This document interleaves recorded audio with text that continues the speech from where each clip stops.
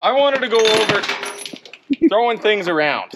Cut! Take two. Okay, a lot of people have been asking me about steel braided hose, how to install it, how to work with it. They're familiar with using the nylon stuff, the stuff you get on a new truck, but they've been asking, hey, I want to upgrade my truck, get rid of my problems. How do I use this? First off, the things you want to know are your common sizes. Now, this, I like to use SAE. There's JIC. You have your 1/4 inch line. That's number 4. Then you go up. You got a 6. You got an 8 that I currently don't have. And then you got a 10 or a 12.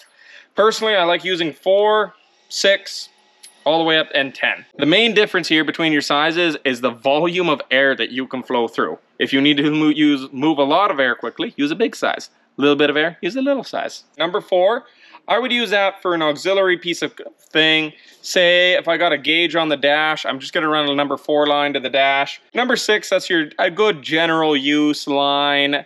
1/2 inch line, that's your main line, say going from your air compressor to your tank to your quick release valve for the brakes. Number 6 is a good pilot line. So you really just kind of replace with whatever you were gonna run with the plastic size, just go to that same size with that. One thing about these threads, you'll notice there's a little bit of thread in there. That thread is what makes it bite into the hose. And instead of it being right hand tighten like a normal groove, it's actually left hand tighten. So you gotta put it on lefty tighty instead of lefty loosey. The reason for that is that when you thread this other end in, it pulls it tight into the hose instead of it loosening off the hose. So that's the reason why. So if you're fighting it, I know the first time I ever did weatherhead fittings, I was fighting it. I'm like, how come I can't get this on? It's because I found out after my dad told me that it was left-hand tighten and I felt kind of dumb. So I'm letting you know so you don't feel dumb like I did. Your dad told me too the other day. Yeah. Everyone gets that wrong. Yeah.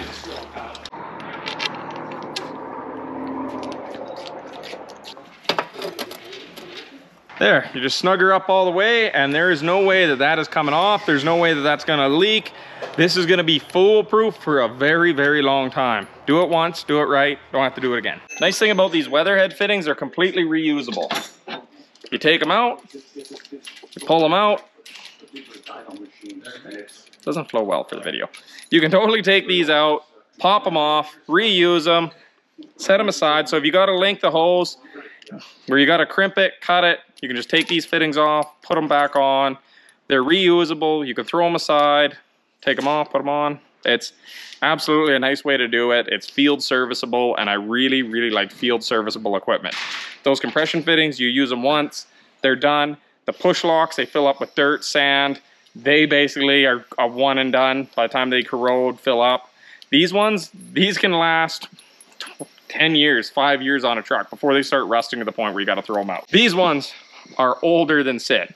Yeah, at that point, you can't reuse them anymore, but that's been on a truck for 30 years. For 5 to 10 years, absolutely go with this. With that, you have your connections. These are what you call weatherhead ends, weatherhead fittings. You'll notice on there, it's got a little bevel. That bevel there connects up with that hose. That bevel gives you an airtight fit. Now, if you compare that to, say, these nylon hoses, push connects, you're gonna take a push connect, you're gonna shove it in there. That's how it works. You go to pull it out, you gotta push it back, you just push it back in, you pull it out. People love these, they're easy to install. No, sorry, people don't love them. Manufacturers love them because all you gotta do is take it, cut it, push it in there, done. But you know what? If you have a look inside, those plastic things, how long do you think that's gonna take before it leaks? Have a look at the thinness. Let's take a look at the different sizes of the tubes. Your nylon versus your steel braided.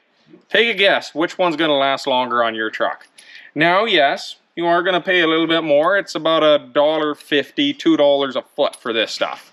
But if you were to add up your time, and how much is downtime does it take before you're 10 cents, 20 cents a foot to $2 a foot, really makes a difference. 1 hour of breakdown. Now you're looking at running 100 feet of AirLine. 1 hour of breakdown time in a truck pays that extra 200 bucks for the line. Literally, just a 1 hour breakdown. Now you think you're out in the field, you got to call a service truck out if you don't have the fittings, or your driver's got to get under there and fix it. Downtime on the truck, service call out fees.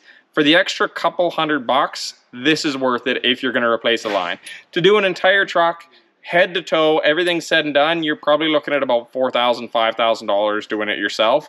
It's expensive, but it's worth it, hands down. The other style for the nylon compared to just the simple push connect is that you have your compression fittings. Now, a lot of guys like this. This is the most immediate upgrade. If you don't want to upgrade your nylon to steel braided, what you can do is you can upgrade your nylon to a compression fitting. I dropped it. Basically, what you do with these compression fittings, you put your end cap over your nylon, then you put your locking collar over top of that, then you take the insert, slide it into it, recessed. This, when you tighten it up, compresses that fitting into the nylon. It gives you a much, much better seal than a push connect.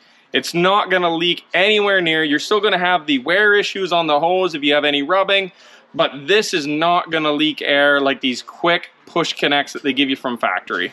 So if you're going to change out a line and you don't want to change the whole nylon, you just need to change a fitting, put a compression in, spend the extra 30 seconds, you're going to save yourself a lot of headache going down the road.